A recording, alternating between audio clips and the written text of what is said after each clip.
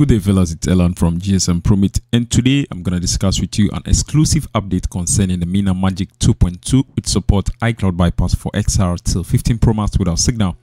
The good news is that if you've already bypassed your device and you don't get notifications and some Apple services, you can now re-bypass and get all these services back working normal.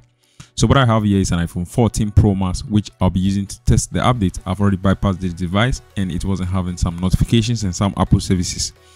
With that being said, let's get the video rolling.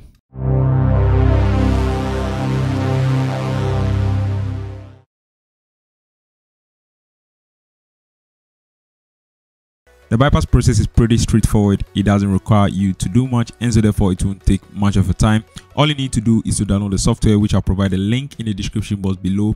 Once you download the tool, you are going to install, and once the installation process is completed, you just launch the tool, just as you can see in the video. So you connect your device on the activation lock screen, as you can see, and then all you need to do is to click on the unlock or activate your device button. So that is all. If you've already bypassed your device earlier and you were not having some Apple services, this is what you just need to do now. You just need to restore the device using 3D tools or restore it using iTunes to the latest version, and then re-bypass to gain full notifications and Apple services. If you are bypassing for the first time, you have to run a compatibility check, which is just the same process.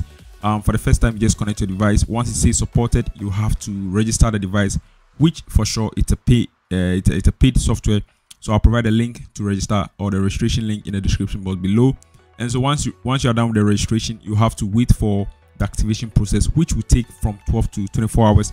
Once the waiting time is due, then you go ahead and activate your device.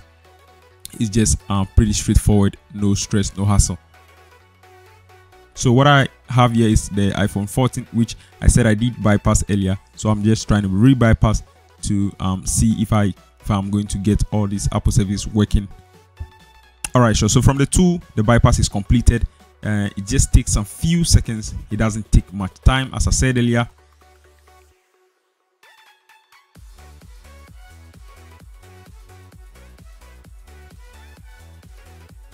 Once the device boots up, there won't be anything to set up, since the setup.app is going to be skipped automatically by default, so there won't be anything to set up. As you can see, the device is automatically straight to the home screen. And that's all for today. I think the bypass process is completed. All you need to do is to ensure that all the Apple services are working by testing them one after the other. I'm going to insert the same and make sure that the same is also working. Thanks for watching. I'll catch you guys in my next video. Till then, peace out.